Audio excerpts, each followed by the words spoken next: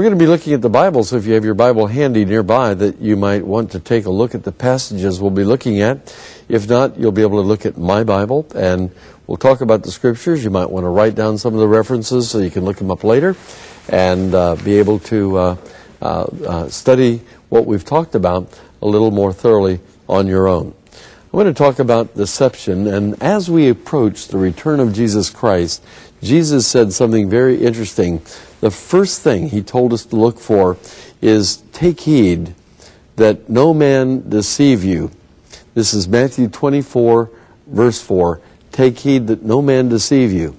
Then he says, for many shall come in my name, saying, I am Christ, and shall deceive many.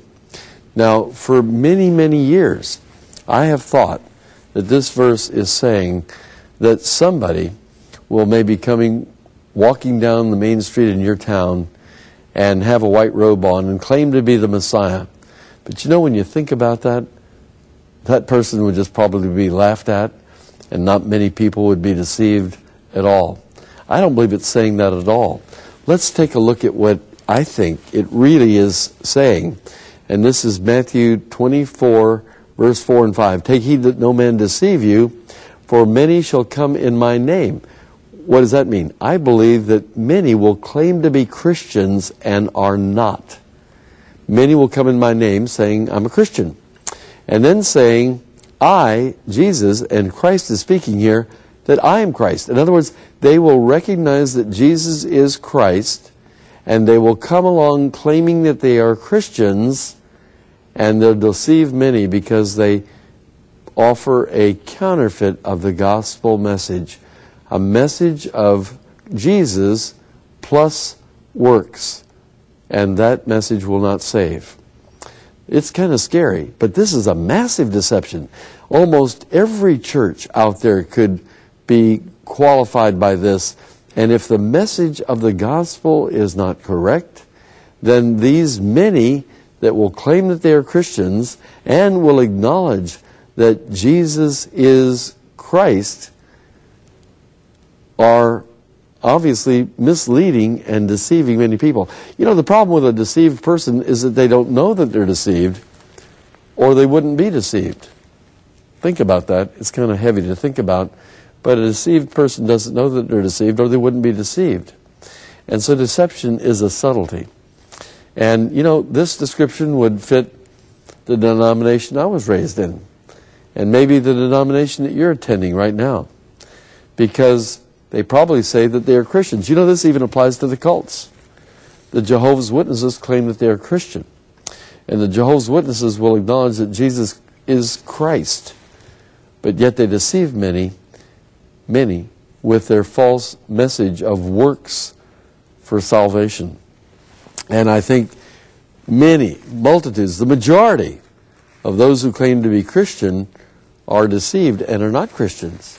And they don't even know it. And here's what's going to happen. I want you to see this, and these are the words of Jesus in Matthew 7, verse 22. He says, many. If you read the context of this chapter, this is in contrast to the few that enter heaven. Many will enter in at the broad gate and go to hell. And verse 22, Jesus says, many will say to me in that day, notice they say, Lord, Lord. Notice they acknowledge that Jesus is the Lord. And then, notice, they make reference to their obedience to the Lordship of Christ. They say, look at what we've done. Lord, Lord, we know that you're the Lord, and we have preached in your name. We, in your name, have cast out demons. And in your name, we have done many wonderful works. But look at what it says in verse 23. Then I will profess unto them, I never knew you. Now, look at that carefully, because he didn't say, I once knew you and I lost you. It says here, I never knew you. I never knew you. You were never saved. Depart from me, ye that work iniquity. Wow. You know, most churches teach exactly this, that you have to live the Christian life, and that you have to be a disciple of Christ or recognize the Lordship of Christ in order to be saved. But notice where Lordship salvation will take you. it'll take you to hell. These people were lost. Why? Because they didn't say, Lord, Lord, didn't we trust that you died at Calvary's cross and by your death and shed blood paid our sin debt in full and was buried and that you rose again from the dead? If they'd have said that, Jesus would have said, come on in. Notice they're talking about what they have done. Why we did this and we did that and we did the other. We preached in your name, we healed in your name, we did wonderful works in your name. Sorry, wrong answer. It's not what you do for God that saves. It's what God did for you at the cross of Calvary. If you could have done something to gain entrance into heaven, Jesus could have stayed in heaven and never had to die at the cross of Calvary. Jesus died because there is no other way. And only through the blood of Christ can you be saved. I love what the hymn writer wrote when he said, what can wash away my sin? The answer is nothing but the blood, nothing but the blood, nothing but the blood, nothing but the blood. And yet in most churches, when you really get down where the rubber meets the road, they say, well, I have to live the Christian life. And the new spin on this today is all of this talk about a relationship with Jesus Christ. Now, I believe you have to have a relationship with Jesus Christ, but that is a consequence of trusting Christ. You become born again, God becomes your father, you become his son or daughter, and you're forever related to him. And by the way, when I was born into my earthly family, my mom and dad, I became their son. And I was their son whether I was obedient or whether I was disobedient. I'm still their son. My dad is alive, my mother has slipped into eternity, but I'm still their son. I'll always be the son of my mother and my dad. The same thing is true when you trust Christ as Savior. You become born again, God becomes your father, and you're his son or daughter, whether you're obedient or whether you're not obedient. That doesn't change your relationship. Your relationship is eternal. But some of the biggest names in the country today, and many churches that use the term relationship, talk about a cooperative venture, where if you cooperate with God, then God will be pleased to continue your relationship into eternity. But if you do not cooperate with God and do things that are contrary to his will, that he will not continue your relationship into eternity. And that makes it a salvation by works. That's exactly what we're reading about here in Matthew chapter 7, verse 22 and 23.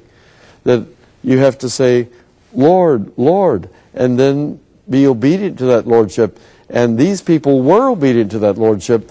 They acknowledged it and were obedient to it. And they said, we preached in your name, and we healed in your name, and we did wonderful works in your name.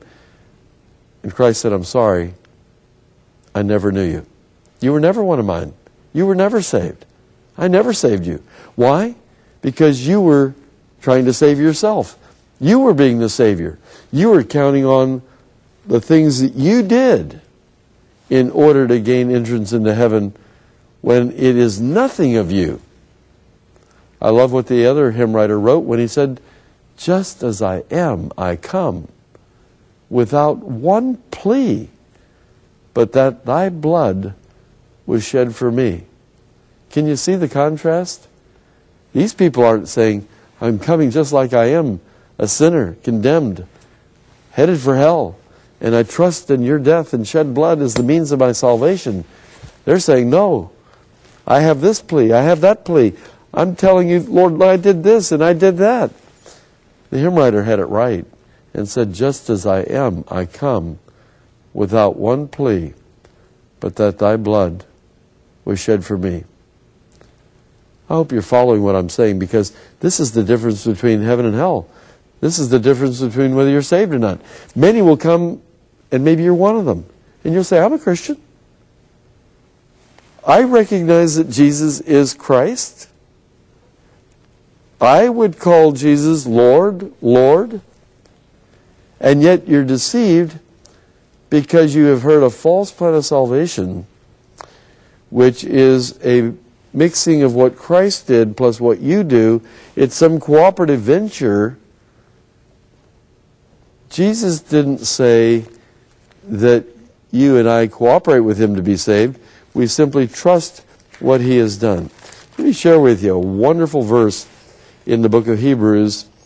And it says in Hebrews chapter 1 that Jesus Christ, in verse 3 of Hebrews 1, being the brightness of God's glory and the express image of God's person. This is God in human flesh, Jesus Christ. And upholding all things by the word of his power. Look at this phrase here. When he had what? By himself. It doesn't say with our help, or with the help of the church, or with the help of our family, or with the help of our neighbors, or with the help of Mary, or with the help of Joseph, or with the help of a priest, or minister, or rabbi. Notice what it says. When he had by himself purged our sins, sat down on the right hand of the Majesty on high. Jesus didn't need our help. Jesus never claimed to need our help. He by himself purged our sins. We're saved on the basis of the finished work of Jesus Christ. To be saved, our part is zero, his part is all. Jesus paid our sin debt in full. Let me go over to John's Gospel. Here's a verse that's probably familiar to you. And this is verse 6 of John chapter 14. Jesus said here, I am the way. He didn't say you and I are the way, or your church and I are the way, or Mary and I are the way, or Joseph and I are the way. He said, I am the way. I am the truth. I am the life. And look at this. No man cometh unto the Father but by me. Not me plus somebody else. Jesus alone is the Savior. If you're thinking that you have to do some type of a cooperative work and do something to participate in the salvation other than trusting in the finished work of Christ at Calvary, my friend, you're not going to go to heaven. In fact, the Bible says Christ will count zero for you. Let me have you look with me at the book of Galatians, where Paul, the apostle, says this about those who would attempt to be saved by any human work. It says here in verse 4 of Galatians 5, Christ is become of how much effect? My Bible says, no effect. No effect unto you. Who is he speaking to? Whosoever of you are justified by works or by the law. He says, you are fallen from grace. The ones who are attempting to be saved by Christ plus their works and their cooperative effort will go to hell. Christ will count nothing for them. Paul says in verse 5 of Galatians chapter 5, we, including himself in that, we, through the Spirit, wait for the hope or the expectation of righteousness. How? By faith. By faith. Not by works. But those that are attempting to be saved by works, Christ will count nothing for them. They will not be saved. I have everlasting life. I received it at the moment I believed. And that's what the Bible teaches, that your sins have been paid for, past, present, and future, by Christ's death at the cross. When you trust in the finished work of Jesus Christ, God saves you at that instant. And from that point on, you possess everlasting life. The Bible says in John 3:16, whosoever believeth in Christ should not perish, but have, present tense verb, everlasting life. If you have everlasting life right now, and according to the Bible, if you've trusted Jesus alone as your Savior, that you receive eternal life at the moment you believe, and you have it, what kind of life would you have tomorrow? Well, it would be eternal. What about next week? It would be eternal. What about next year? It would be eternal. What about 10 years from now? It would be eternal. What about 100 years from now? It would still be eternal, wouldn't it? What about 1,000,000 years from now? It'd still be eternal. Or God made a serious mistake in calling it eternal life when he should have called it probation instead of salvation. He should have called it temporary life instead of eternal life. He should have called it a trial period instead of what it really is, that your sins are forgiven forever and ever and ever and ever. Christ not only did not need your help would contaminate God's plan of salvation. Many will say, I'm a Christian. Many will come in my name saying, I am Christ. They'll acknowledge that Christ is Christ and that He is the Lord. And then they'll attempt by their works to be saved, and they won't be saved at all. I'm pleading for the souls of men because I believe most of Christianity is deceived. It is a mass deception. I don't care what church you call it. Most churches today, we're in a time of apostasy where most churches teach Christ plus something of yourself will get you to heaven, whereas the Bible says Jesus alone saves you. Again, let me remind you of those great hymns. What can wash away my sin? The hymn writer wrote, nothing but the blood. What about the hymn, Just as I am? I come without one plea, but that thy blood was shed for me. What about Jesus paid it all? All to Him I owe. Sin had left a crimson stain, but He washed it as white as snow. I'm afraid a lot of people that claim to be Christian would have to rewrite the song and say, Jesus paid only part, I'll pay part myself. My friend, if you paid for one sin, you'd go to hell. You don't want to pay for part yourself. You want to accept the full payment that Jesus made at the cross. And the moment you do, God will save you. You know, right now, wherever you might be, if you haven't understood this before now, perhaps you need right now to trust Jesus as your Savior. I find so many people that were raised in church, and I'm one of them. I was confirmed, baptized, homogenized, capsized, Simonized, you name it. I went through it. I wasn't saved.